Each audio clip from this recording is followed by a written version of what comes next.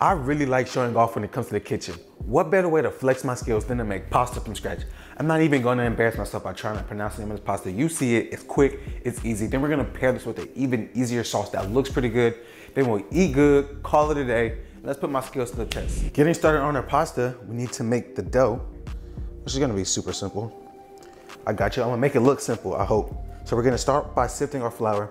Usually I'm not a fan of sifting, but just because it takes so much time, but we want the best pasta, and this is, by sifting it, is gonna make it a lot easier to work with, smoother, no big chunks in it. So maybe this is a necessary step. The book I'm reading on pasta, they really do advocate for you to sift the flour. And this is double OO pasta flour. I will show you what that looks like, but if you don't have that, then you can go and get like regular flour, maybe even bread flour, but again, if it's bread flour, I would think that's more so for bread, so go ahead and knock all that out. Okay, and this is the pasta I am using. It is pasta double OO flour. I had to get this off of Amazon, so good luck finding it in the store. If you can find it in your store, please let me know, because I am jealous of that. And then we'll go back over the top of that, and we'll make a nice little hole for our pasta, or not our pasta, but our eggs to go into. That looks good. Make about an 8-inch in diameter, but you want the walls high enough so when you pour the pasta in, or the eggs, they don't make a mess everywhere. And as you can see, I do have some eggs right here. I'm going to beat them. You want to beat them before putting them in there too, just so it's a little easier to work in and incorporate all the flour into it. I love eggs. I wish I had some chickens, because those egg yolks be crazy orange and just different colors. I think that's really cool. Okay, so we'll go ahead and pour all that into there. Oh, that is perfect, right? Okay, so let me get my tools I need. I need a bench scraper. We use the plastic one, that's my baby right there. Okay, and then now you just take that same fork that you have everything with, and you just slowly incorporate the eggs into it. You wanna be gentle with it, little by little. Get it all incorporated. You don't wanna break that dam, so just do it slowly. Take your time on this step. This is my first time doing this, full transparency. I made pasta before, but it was some time ago. So, take your time. I'm gonna take my time, I gotta lock in. As I'm doing this, how do y'all feel about the long form videos? I'm trying to figure out my niche for real. I'm just playing with it, honestly, trying to see what sticks, but longer videos like that, more in depth, more raw too. So y'all let me know what y'all think about that. If the video y'all liked last week, the basil pizza, which was amazing. Yeah, y'all just let me know. Again, if that's something y'all wanna see more of, by all means, I'm happy to do so. If you're like, man, I really like the short videos, I don't have that long of an attention span, then one, you gotta work on that attention span. But if y'all loved it, hey, I'm all for it, because my videos usually, not gonna lie, it's like 2 hours worth of clips, and I always like have to compress it to under 15 minutes. But if y'all like that long form, more raw, again, just let me know. I'm more than happy to keep it that way. Once we got that in, we have like a nice shaggy mess, so we'll go ahead and take all that off of our dough hook, or not our dough hook, but our fork. And now you just wanna cut this in, all the flour into those eggs. So just go, and make sure you have a clean surface, for real. Oh. Goodness gracious. I'm making a mess. My kitchen been getting real messy lately. I'm really excited for this too. I didn't get any other pasta from the store, so if I can't make this, then y'all won't see the video, or I'll have to do it again, but I'm very excited to see. So just keep on cutting it in, bring it together. It's gonna come together slowly. You gotta be patient. So get it, push it down, keep on doing it. It's just like biscuits, so you wanna fold it, get all that extra flour, and put it right over the top. Again, we're just hydrating the dough. That's all it is. So as it gets more hydrated, it'll start sticking, coming together. So be patient at this step, just work it. So I'm gonna go and add all that. I said I'm gonna get my hands dirty today. So get it, fold it, grab all that excess, and knead it, knead it, knead it. And this process does take a little bit of time. I don't think you can make pasta like this, like I guess the pasta dough in a stand mixer or machine. We're not using a machine today at all. That is the real ultimate flex, you know? You know, what sounds better? I made this no machine, or I made this using a machine. To me, that's easy, that's a no-brainer. Okay, cool, good. And then just continue to knead that, and then all that extra that you have right on the surface, continue to knead. So I'm turning it and pushing it away, turning it and pushing it away, turning it and pushing it away. turning and pushing it away. And just keep on doing so. Now we got a good shaggy dough that's formed. We'll go ahead and put the rest of this right on top. I'm gonna cover this with plastic wrap and just let this rest for about 5 to 10 minutes, and then we'll come back and we'll knead it one more time. But just so I can let that gluten form and get the dough all hydrated. And then after 15 minutes, I'm gonna continue to knead. My hands are slightly wet too, just to add a little bit more hydration into that dough, and just continue to knead it. 3 to 5 minutes. I always try to keep up with the time in my head, and usually when I'm cooking, I always have music playing. So that lets me know like one song, 3 minutes, 2 songs, 6 minutes, so on and so forth. So it's hard trying to do this in my head. I keep looking back, trying to figure out what time it is, how long I've been doing this for. But continue to knead it. Okay, and see, now we have a nice ball of dough. Press into it, the indentation comes back. That's how you know it's done. I'll do it one more time, close up. And it'll slowly start to spring back. That's how you know your pasta's done or ready to be rested for a little bit. So take it, and now we'll just cover this with plastic wrap very tightly. Okay, and now we'll let this ball sit for 30 minutes, and then we'll come back and knock the rest of it out. Our first rest has been completed. I think it was like 15, 20 minutes I waited, not too long. Double wrap that just to make sure we get extra good coverage. And as you can see, the dough still looks amazing, beautiful. We're gonna cut this dough in half because we're not gonna need all of it. So, and as you can see, I guess y'all can't see that, but it's still springing back. So, you know, pasta's done. We'll go over with just a lightly floured surface, not too much. And then we'll split this dough in half. We'll just eyeball it. I'm not trying to be perfect with this. And bang, you got some nice gluten forming in this. I need to cut it all the way through. All right, put that to the side again on a lightly floured surface. I'm gonna take it and knead it. So just turn it and knead it. Turn and knead, turn and knead. And once you have a ball like so, you just rinse and repeat with the other one, and then let this rest again another 15, 20 minutes, and then we'll be good to go, and we can roll this out, and we can really start having some fun with the pasta. All right, so after rolling out our dough, or not rolling out our dough, but after resting our dough for about 30 minutes, the glutinous forms, the dough ball is looking beautiful, nice and bright, vibrant yellow. We'll begin to roll this out. So I need a little bit of flour down on your surface, just so it doesn't stick. I think in the book, it was like throw it on the counter and it'll disperse evenly, but that did not work. Okay, so I can do that, and then I'll put a little bit over the top. And then we need a roller pin. I got this rolling pin off of Amazon yesterday. Now I feel like I'm a true Italian, be able to make some real authentic pasta. And usually when it comes to, I was put some flour in my rolling pin. I forgot what the name of this. The name of this pasta is called tagliatelle. I don't know. It starts with a T. That's what we're going for. So just, you wanna roll this out. You wanna roll it out to about 4 Post-it notes thick, right where you can like barely start to see through it. That's what the book told me, so that's what we're going for. And you just wanna take your time on the step, get it, move it. It's okay to use a little bit of flour. So just gonna continue to roll it out. You know, if you had a machine, this would be very easy, but we're not going for easy. We're trying to flex today. And usually when it comes to like making recipes from scratch, I usually like to start off with the hardest recipe, because if I can master the hardest recipe the first time I do something, then I know everything else below that is gonna be a lot easier to do. So it's kind of like backward psychology in a sense, but that's how I like to operate. Just make my life a lot easier. And then another reason I love cooking from scratch too, is just, I feel like the food just tastes better too. You know, being able to say I made everything from scratch. It's like quality control at its finest. So I love, love, love cooking from scratch. I always have respect for the people that cook from scratch, because that takes time and love and energy. And everybody always asks me why my food tastes so good. It's because I make it from scratch. I put my foot in it. Not literally, but figuratively, you know. I make it with so much love and care. I always act like I'm cooking for my mom, truly. That comes from it. Okay, and then just keep on flipping it. Hopefully I'm not using too much flour, but there's only one way to find out. Again, this is my very first time making this, so we'll see. This is gonna take a long little bit, I can tell already. Okay, so now, after a very long time, take a sticky note, and this is how I'm testing it.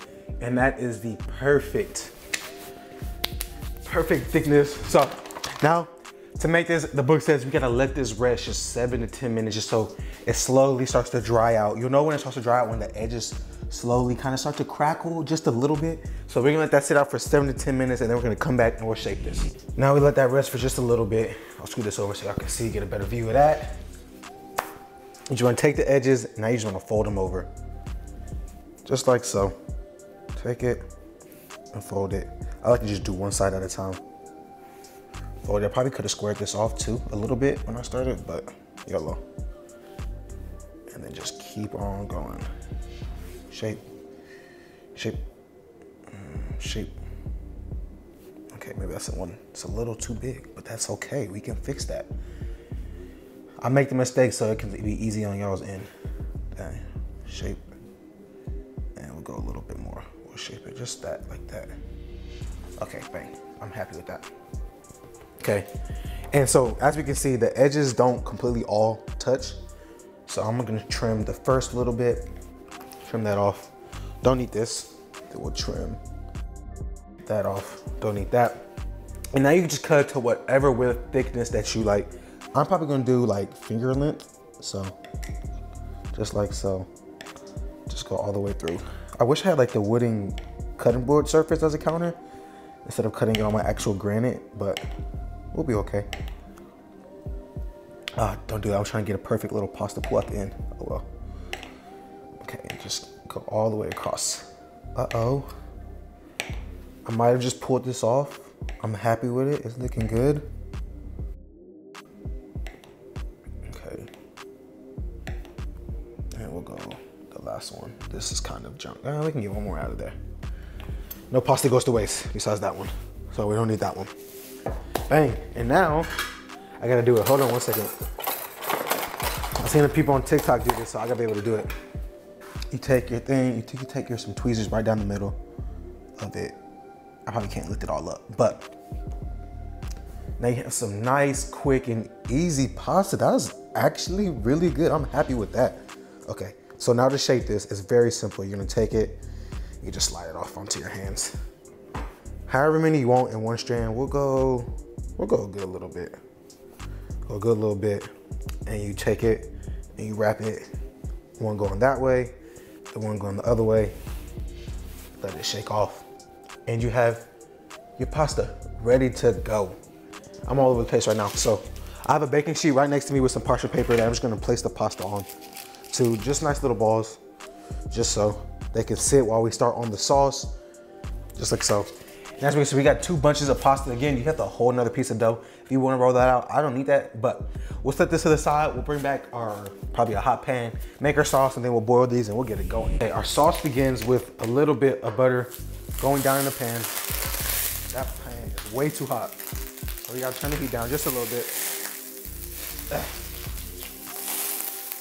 This is the worst part, when you forget to wash your pan. Always watch it, because then this is what happens. Your butter gets way too hot and it'll start to burn before it gets any good.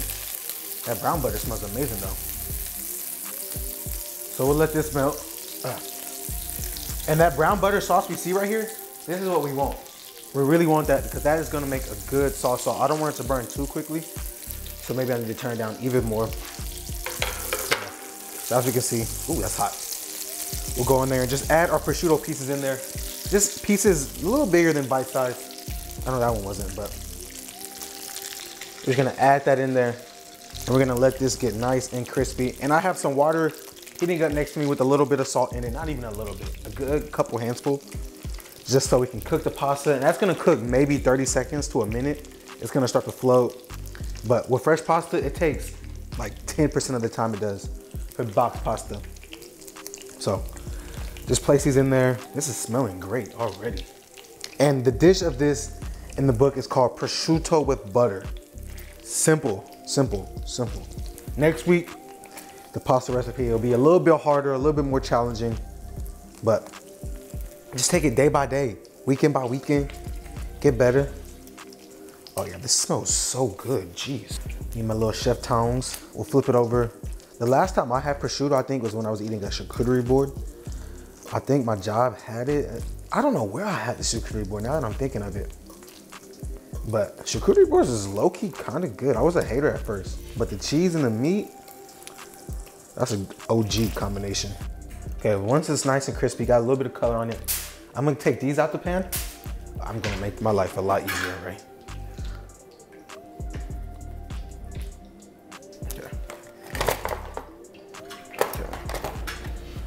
I don't know why I was making my life so hard, so we'll go ahead and take all the prosciutto out. And I'm gonna make just a little bit more prosciutto too, just so we can have some more. You can never have too much prosciutto, right? But if you weren't gonna use any more prosciutto, all you would do is you just turn the heat off and wait for that pasta to get done, and then you're gonna toss it into this. And it's the most simplest sauce ever. And I'm sure some pancetta would be really good with this. I love pancetta. I wanna make some carbonara. I might do that one weekend. I've never made true, authentic style. And what's crazy with that is that you see so many recipes and I never know if it's authentic or not. I try to meet some Italian people just so I can ask them, but I don't know any Italian people. If you're Italian, please comment down below a recipe that I should try. And just coat that butter all the way around. Okay, so now we're just waiting for our pasta water to come into a boil. We're gonna boil our pasta, finish cooking this, set this to the side. We'll turn the heat off of it, set it to the side. And then once everything is done, we'll turn the heat back on, cook it, emulsify it, and we're eating good. Dang, so now our pasta is done. Our pan is heating up over medium heat. This is gonna make a mess, I already feel. That's good. We'll add all of our noodles to it. Oh yeah, smells great already. Okay, and then you're just gonna toss this to coat it. Oh yeah, flip it up. Good. Then we need just a splash of some of that pasta water just to emulsify the sauce, get it nicely well coated, start to form a good sauce on the bottom.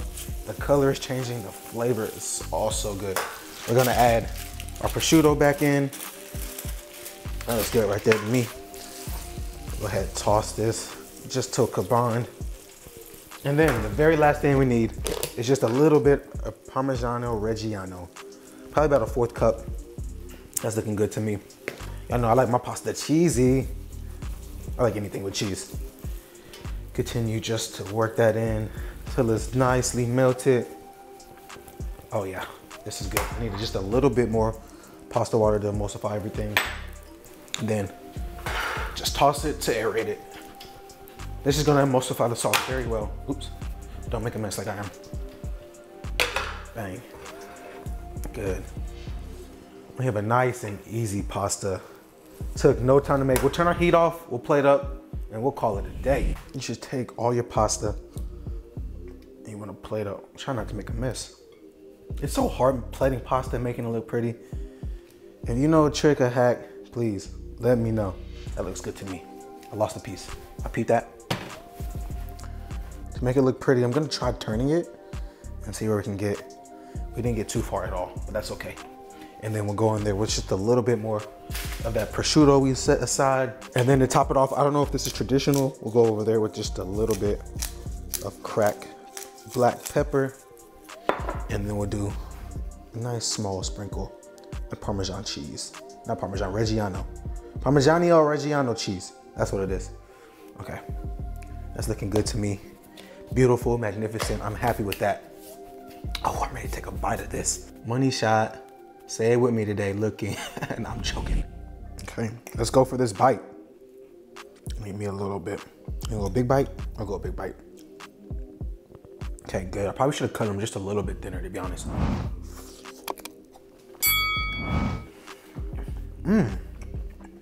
I'm very happy with that. My first time making pasta on camera, super nerve-wracking, but I low-key cooked the pasta for a little bit too long.